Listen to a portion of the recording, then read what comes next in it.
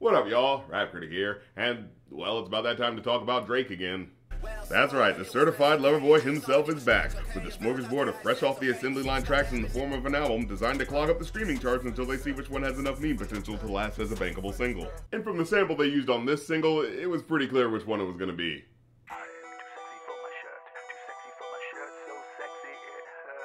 Oh yes, folks, the Champagne Bobby has decided to embrace the meme and go full self-parody, with the Sex Jam sampling the most infamously campy 90s song of all time. I'm not even gonna bother with the sample reveal like I normally do, you know what the hell this is. And as inherently silly as it sounds on its face, you know, honestly, I'm not against the idea on paper. In fact, I gotta say, I like how the track starts, what with the melodramatically sexy vocal fry that sounds like someone's oh so seductively unbuttoning their shirt.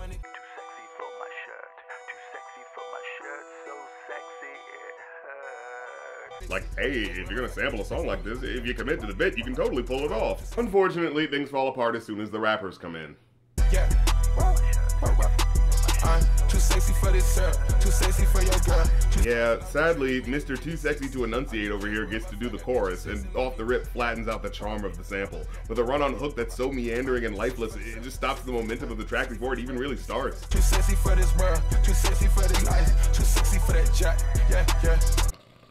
Too sexy for this world, too sexy for this cash, too sexy for this, too sexy for this ice, too sexy for that jack, yeah, yeah. No, I was awake. I was just, I was sleeping like a mother. Too sexy for your girl, too sexy for this cash, too sexy for this surf, too sexy for this. I get cash wherever I fly, got bitches sexy in the jury, make a bill of sexy.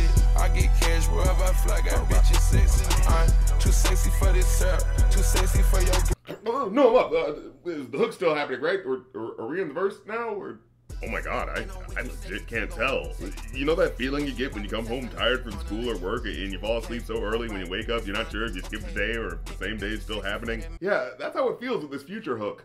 Like, which part is which? It just eventually blends into a general wash of vaguely comprehensible digital sludge.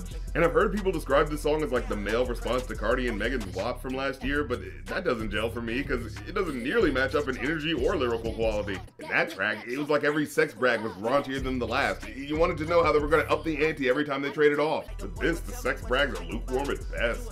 We got too sexy for that metro house.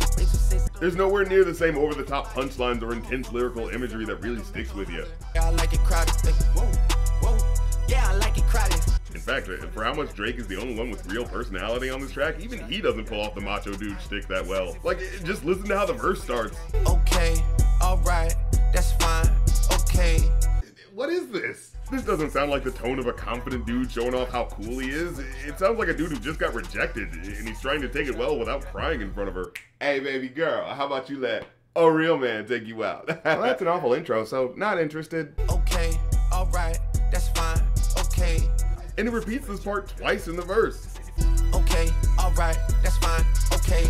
I know this is supposed to be the certified lover boy Drake, but I'm sorry, every time I hear that initial part, it sounds like the dejected response Johnny Bravo would have after the latest chick he tried to hit on poured her milkshake down his pants. Okay, alright, that's fine, okay. So when it does get to the next line, I'm feeling too sexy to accept requests. it comes off more like someone who's got sour grapes about the situation and he's trying to save face by acting like he's the one who's actually so above the girl he was trying to get the attention of. And that would be cool if that were the theme, like, oh, being so sexy and feeling yourself despite what anyone thinks, but no, it's not going for that. It's supposed to be about how unquestionably cool these guys are. Oh, you like the boy? Well, tell me what you like about him. But like I said, there's no definitively memorable lines in his verse that strike a chord and help him really stake his claim to this apparent uber sexiness, unless making callback references to low-income housing turns you on. I'm a fuck of friends and send them back to metro housing. And even then, we've heard a million songs already where Drake talks about banging hood rats and then sending them back to the project when he's done with them. Like, come on, at least throw in some wordplay or over-the-top metaphor that'd make it worth listening to for the million and first time. It's like I always say, if you're a rapper who's a complete douchebag, at least be funny enough that I don't think about it. But virtually all of his verses, just run-of-the-mill stuff he's already said before. I mean, I guess hearing Drake talk about having a diamond-encrusted grill was kind of different. Diamond popped out, almost swallowed 60,000. But But all that makes me think is, you know, when you put it that way, putting $60,000 worth of rocks in your mouth comes off like a really bad idea.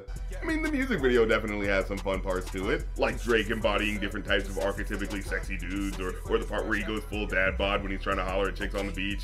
There's also some pretty funny animated bits, especially the part where Future starts flexing so much the women around him keep getting pregnant, and he has this genuine look of, oh shit, this is a bit of a problem. Although, Future doesn't exactly strike as the kind of guy who's trying to stick around. I pop out, get ghosts on a bitch, you don't know where I went.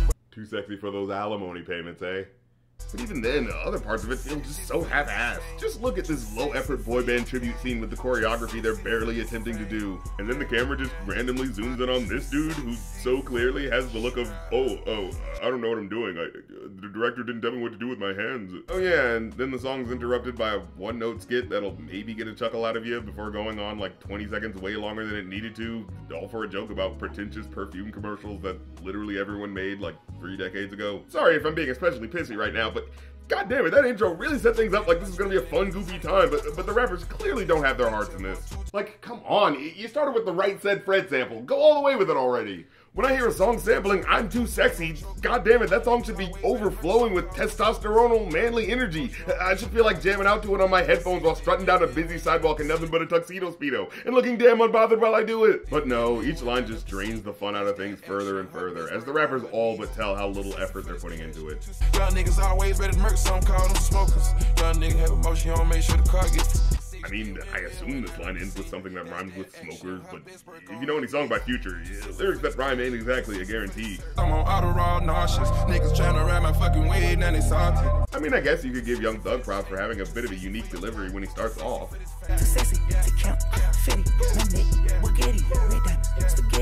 But it's clear even he was running out of ideas for anything interesting to say. Hey, you already used that line, and, oh, whatever, too sexy to double check, I guess. The song doesn't even bring the chorus back at the end.